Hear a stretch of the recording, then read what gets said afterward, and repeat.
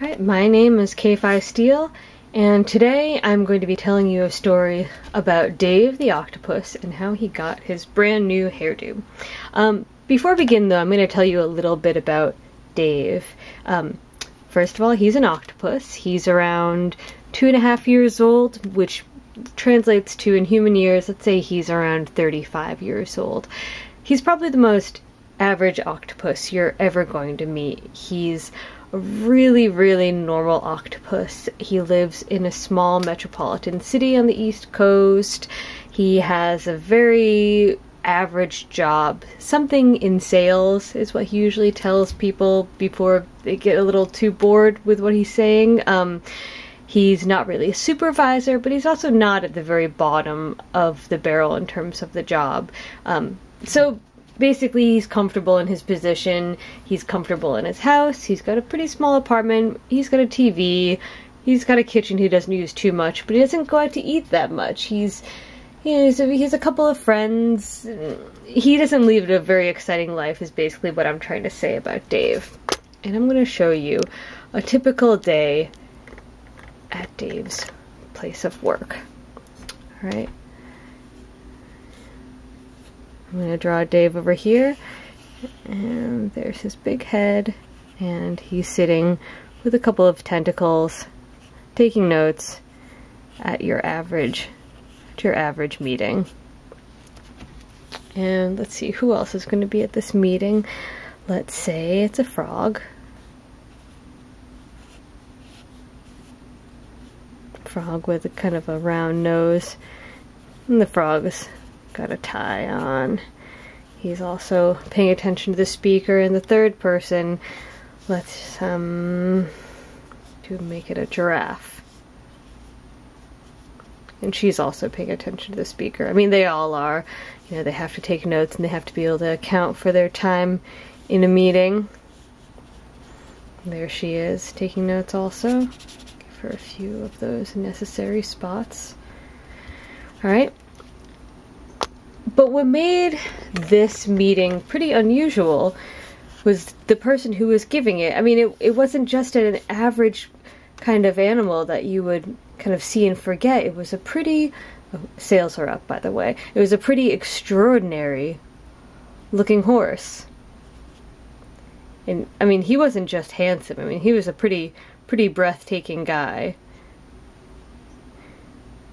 But the thing about him wasn't so much his, it was partially his personality, but really what it was his amazing, unbelievable mane. I mean, he just had the thickest, most lustrous hair that Dave had ever seen, and he really couldn't take his eyes off this guy. I mean, he had never really seen such really thick hair before, and he was just kind of beside himself with maybe a little bit of jealousy, maybe a little bit of awe, but he was just thinking, God, if I only had that hair, I could be a completely different person. Think about all the people I could hang out with, and the people who would want to be hanging out with me, and maybe I could start dating some people and get involved in a serious relationship. Isn't that what, you know, grown-ups do? You know, I should have that kind of hair. There's no reason why I shouldn't, and I don't know why I was cursed to this fate. Right here, there are his moles. Sorry about that. So, he took a coffee break, and instead of going to the usual place where he went to get his usual cup of everyday boring coffee, he went to the drugstore. And he went to a section of the drugstore he had never really gone to in his life before. He went to the hair care section. Normally, the only thing that Dave does would be to buy like a bar of soap, and that's what he would use on his head.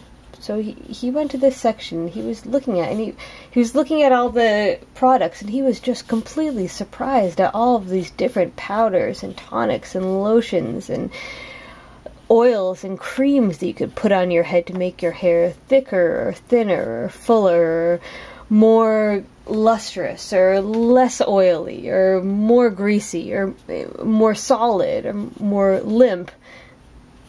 And he was just looking at all this stuff, and then finally he found one bottle. I'm going to show you what this bottle looked like. In fact, I'll draw it on this side over here.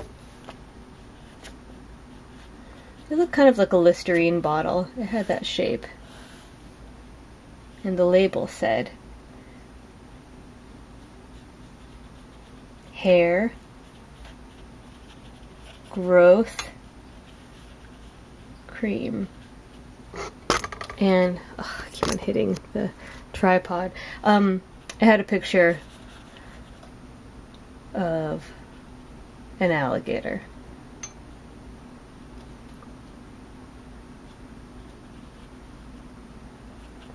With a really thick head of hair on it.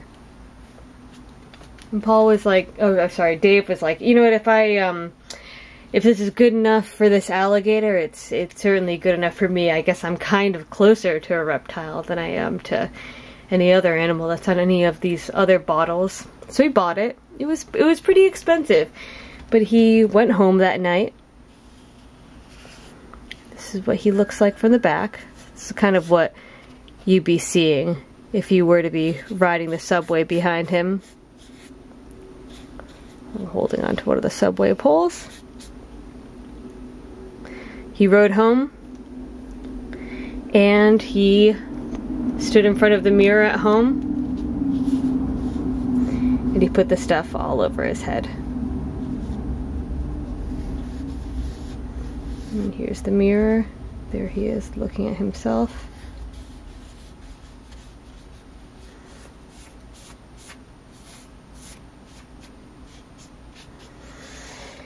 Let me show you what this stuff looked like. It was not nice. He opened up the bottle and immediately he was just overwhelmed by some noxious fumes. I mean, it smelled like onions and gasoline and bile, and it was just the worst odor, and it really could have burned his lungs. And he put it, not only did it burn his lungs, it was also burning his head. So the first thing that he did was wrap his head up in a scarf. And he was like, I just need to sit and take my mind off of this. There he is with his head wrapped. And so he did what he did every night. He decided to watch some TV.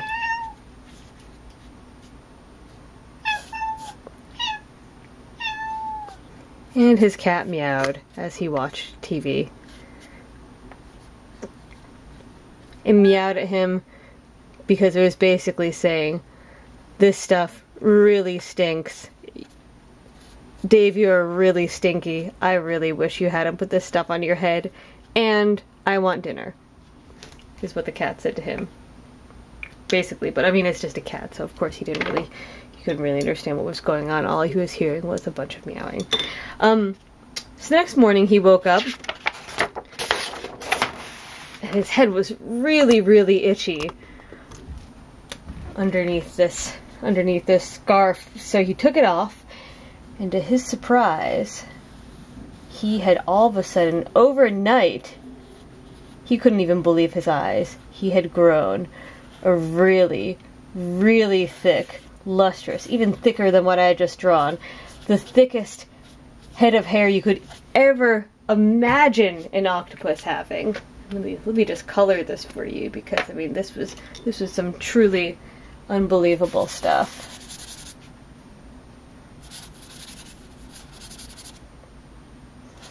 Oh my god, it was so thick he could barely run his own tentacles through it. I mean, it was amazing, and he didn't think it was real. He kept on tugging on it and looking at it, but then he didn't want to touch it too much because he didn't want it to come out at all. And what he did was he jumped and he screamed, and he was so excited. Even though you can't even see him, you can't even see the hair, but you can see him jumping.